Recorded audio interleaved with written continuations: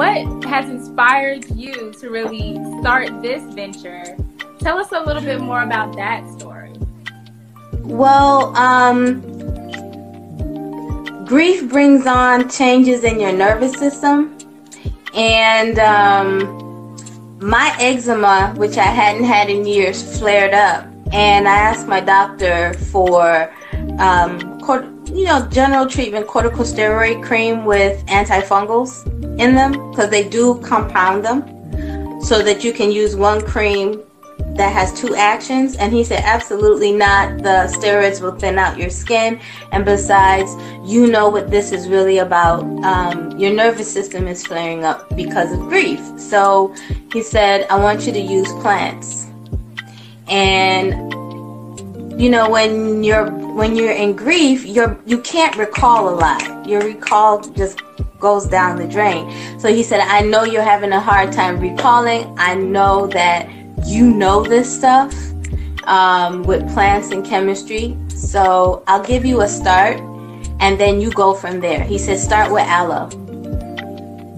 And that's all he said. He said, start with aloe, and if aloe doesn't work for you, then find some other plant product, but no synthetics. That was his only rule.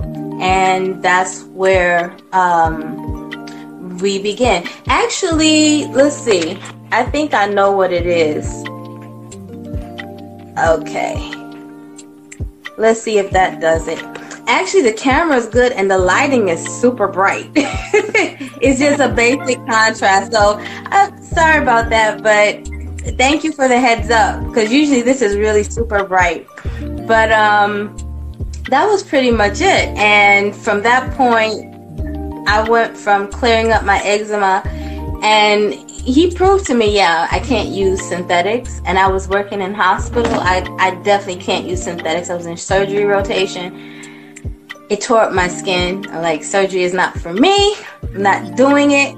And he sent me to a dermatologist to get medical clearance to use my products, as long as I had to work in labs or in hospitals, whether it was the floor or the clinic or surgery, it didn't matter. And that was pretty much the start of it. And then I returned natural. I was my dad always wanted me to wear my natural hair. And I always did too. So I made my own everything. And what ended up happening was, whether we were going to visit family in New York and Florida, anywhere, I kept getting stopped about my hair. And it was much shorter than this. Like, my hair is past shoulder length now. Yes. Right? That's right. Yeah, it's like when you have 4C, 4B, you get a lot of shrinkage, but people think you don't have hair. I got a lot of hair. But people who do hair professionally kept stopping me and asking me which products I used. Grocery store, pharmacy, church, it didn't matter. I was always getting stopped. And my mom was like, okay, enough of this. You need to start a company. And that was pretty much how that went. Yeah, and you are doing it. You have a lot of products. And when I was on there shopping around, and I wish I had my products here, but I'll just have to show them later. That's okay. I have it. This is what you purchased, the Zap-It oil. Yes, I'm ready for that, because my scalp, look, it can look nice on the outside, but get in there. Yes, I actually designed this for a relative that has diabetic neuropathy. So their skin constantly itches, especially their scalp. And so, and then they would get scalp acne and dandruff. So this one product takes care of all of that. It takes care of the acne, whether it's on your face or scalp, razor bumps for men, dandruff, especially if it's fungal in origin. I mean, that is great to have a product that works with your skin and your hair, and also to have that relationship with your customers where they're giving you that great feedback. Is that kind of something that's been consistent throughout the life of the company? Because I know sometimes with beauty products, it's like trial and error. Well, it's been consistent because, first of all, everything I initially made for me. I don't get razor bumps, but there were two things. One thing that I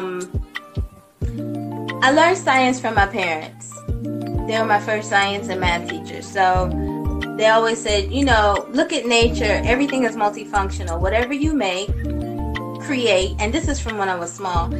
If it only has one use, when that is made obsolete, what do you have? So you have to make sure that whatever you create is multifunctional so that the uses don't wear out. Even if something else makes it obsolete, you can still use it for this, that, or the other. So that's pretty much how I design from a chemistry and biochemistry and physics point of view. The last thing I ever think about is putting fragrance in any product. It's literally the last thing. But for me, I tested it on myself first, and then when my relatives saw my results, they wanted to try, so they bought. And then the good thing is I have a lot of uncles and male cousins, a lot of cousins who are men, young men and middle-aged and older men. So when it came to testing our products on men to make sure they were men approved, men strength, it was not a problem.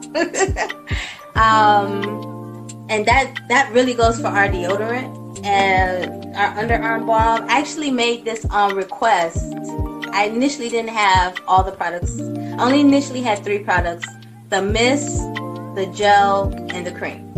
And then as people tried those, they started to ask me to make other stuff. So I had a cousin that wanted shampoo and conditioner. Had another cousin that wanted to define her curls. Another cousin who wanted to soften his beard. And you can find us at goodhairgoodbody.com.